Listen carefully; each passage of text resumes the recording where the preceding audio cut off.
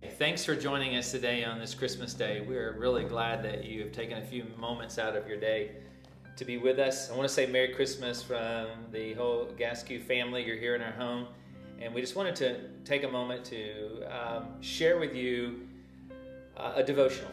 And I wanted to talk to you about waiting. And waiting is a word that doesn't conjure up really fuzzy feelings in our life. In fact, it probably brings a little frustration. And what I discovered about waiting in the Advent season is there are two types of waiting. First is the waiting that you have when you are sitting in the dentist's office and you're waiting to have a root canal. That's not a really good type of waiting. You know, that brings really great frustration, and for some of you, you're feeling your anxiety level rising just me talking about it for a moment. And then I realized that there's another type of waiting, and it is a waiting that has a whole different feel to it because of the outcome of it. So I told you that I was going to bring a special guest with me today, and so who I have with me is my granddaughter Selah, and I want to bring her out. Reba's going to bring her out, and I'm going to put her on my lap, and hopefully we can keep her occupied for just a moment and use her as we talk about waiting. And her bow is down over her face, and we'll get it. And say Merry Christmas. Yeah. And there she is. Yeah. This is Selah, and she belongs to Brad and Marcy, and she's our youngest of our three granddaughters. And so I talked about the two types of waiting. The first is what I talked about. If you're at the dentist's office waiting on a root canal, it's really different, right? And then there's the waiting here. And so for those months when after Brad and Marcy told us that they were going to have a baby, then we began that waiting process. But that waiting was a little different because that waiting was a waiting with anticipation. And when I say that, what I mean is that it comes down to the object of waiting in our life. It really does. That's what makes it all different. Because waiting to have a root canal, you're going to have pain, and there's going to be some suffering there.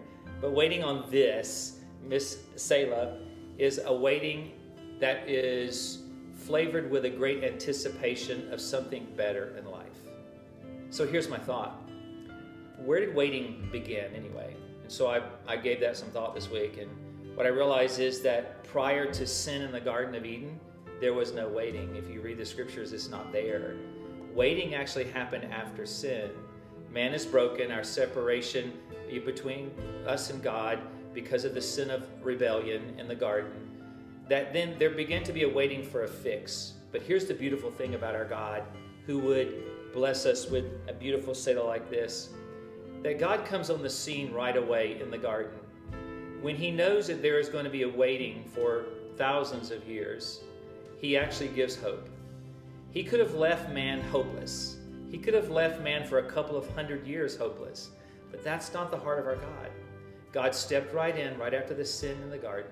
He does judge the servant, yes. There is a cost to Adam and Eve, no doubt. But yet, he gives them hope. And because of that hope, that one day he would send someone in flesh to fix the brokenness of their lives, their waiting is simply flavored with anticipation.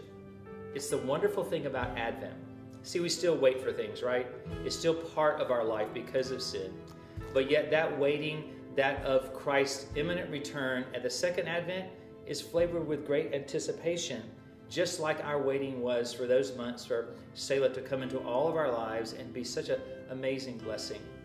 Because of that, today when we look at the Advent, we look at this time of year, yes, we talk about waiting, but it's a waiting that is absolutely flavored with a great deal of anticipation.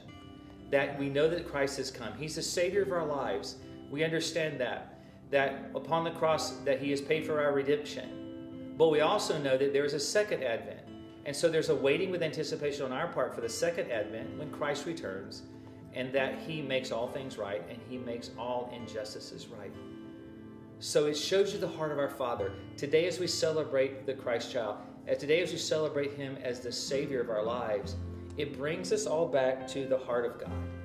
It brings us back to a God that was so loving that he could have left us in a pattern of waiting without hope, but yet he gave us anticipation. Yet thousands of years until Christ came, absolutely.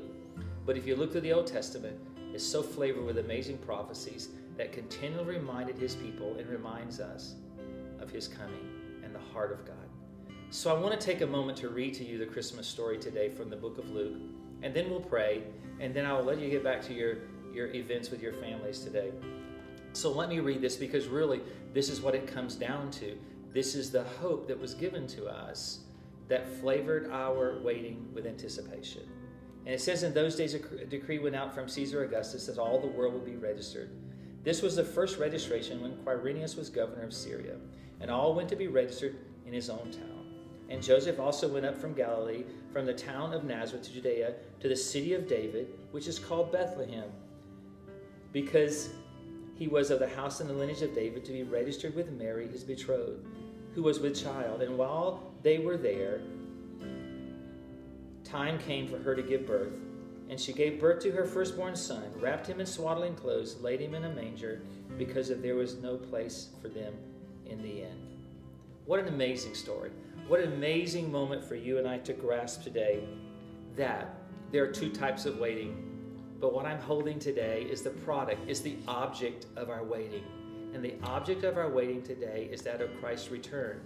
But we still are waiting, but we live in the knowledge of the heart of the God that we serve today. So for a moment, let's just take a pause in the business of our day and for a moment pray with me, if you don't mind. Let's pray together. Father, thank you for this beautiful season of Advent. Thank you for this day, the day of the Nativity, the day that we come together and celebrate. Thank you for family and friends, for your blessings this year, for life and health. God, we pray for those that are suffering and those that have had loss this year in their lives, and they're struggling throughout this day, that I pray that you would be with them in your presence and your pieces in their life. That we would celebrate the shadows today with great energy, but yet we would come back to the substance of what this day is about. So thank you, Father, for the gift of your Son, Jesus. We celebrate that today, and we just give you praise in your name. Amen. So today, on this beautiful Christmas day, I want to say to you, from our household to yours, Merry Christmas. Have a great day. Celebrate the shadows, but make sure that they always bring you to the substance of this time of year. God bless. Thanks for your time.